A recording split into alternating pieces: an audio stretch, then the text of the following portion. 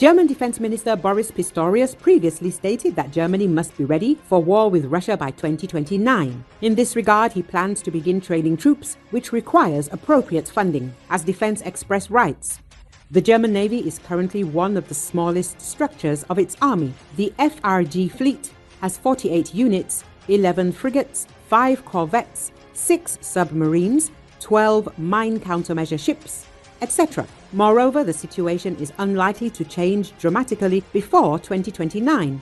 Berlin has planned to replace 2 tankers and add 5 more Braunschweig-class corvettes to the fleet.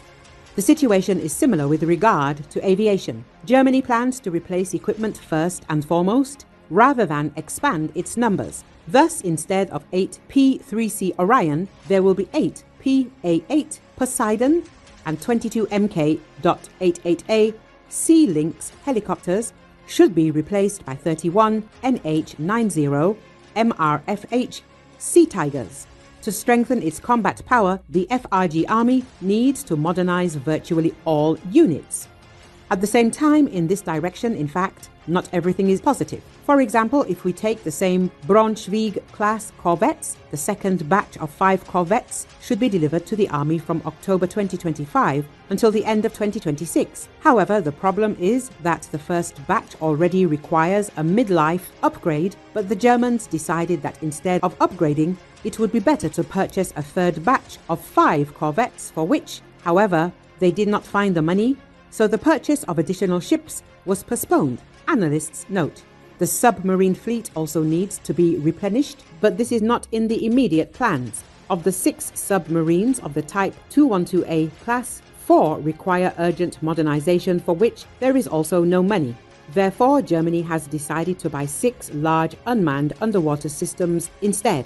This should expand the capabilities of anti-submarine warfare and help with reconnaissance. In addition, the Germans have planned to modernize the frigates. They have 11 of them.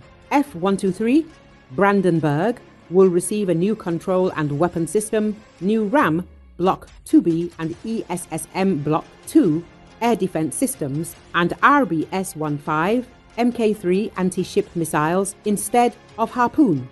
F-124 Sachsen ships will have a new radar, RAM Block 2B and ESSM Block 2 air defense systems, but they will receive different anti-ship missiles. Naval Strike Missile Block 1A. In addition, these ships will have new combat helicopters on board. At the same time, F-125 Baden-Württemberg will receive IRIS-T SLM air defense systems in test mode. The Germans also plan to purchase 1,000 RAM Block 2B missiles for €1 billion by 2031 and ESSM Block 2 for €269 million.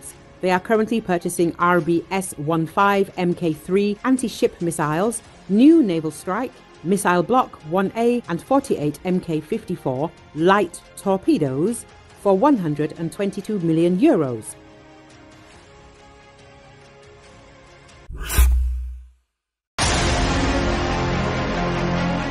A Chinese mercenary fighting for the Russian military has claimed that 8 North Koreans in Ukraine, officers, were killed in action during their first day of deployment, according to the Kyiv Post. The mercenary, who goes by the name Dian Yuzhan on social media, made the claim during a live broadcast with another Chinese mercenary who was reportedly returned to China after fighting for Russia in Ukraine. The video was shared by ex-user Yu Tuzel. Kiev Post has been able to partially establish Dian Yuzhan's identity but cannot verify the claims made in the video. Dian Yuzhan claimed in the video that he submitted a list of those killed in action, which comprised 153 Chinese nationals on the Luhansk front, before mentioning the North Koreans in Ukraine. In the video, he said that despite the preconception of Pyongyang troops being fierce, 8 officers were killed in just one day upon joining the war, where he then laughed, presumably at the seemingly poor performance of the North Korean troops. We have North Korean soldiers here. God damn it, they were gone just after entering the war. And people say they are fierce. Just entered and gone, just one day. 8 people. They were even officers, Dian Yuzhan said. He did not specify the date and location of the alleged incident. When asked by the other mercenary if he and his units had issues with deserters, Dian Yuzan said they were shot on sight. Earlier in the video, the other mercenary could be heard discussing his experience in Ukraine. At 0.19, he criticized the poor command of the Russian military and said commander's failure is a norm across the different units. He then went on to criticize Russia's lack of compensation for those killed in action. He said in some cases, those who were missing, corpses littered everywhere, bombed to unidentifiable state, were not compensated. As he said, Russia claimed they could not identify the bodies. Recall back in 2022, Russia has made attempts to involve foreign forces in the fighting in Ukraine, when the Russian command began to realize that the war would not be a quick one, but rather the opposite. The high level of casualties even then created a relative problem in terms of the proportion of forces and means needed for defense and offensive. Today, more than 550,000 Russian troops are involved in Ukraine, which is 3 times more than in 2022 at the beginning of the full-scale invasion. However, during this period, the advance of the Russian military in the offensive slowed down 80 times and losses increased almost 10 times.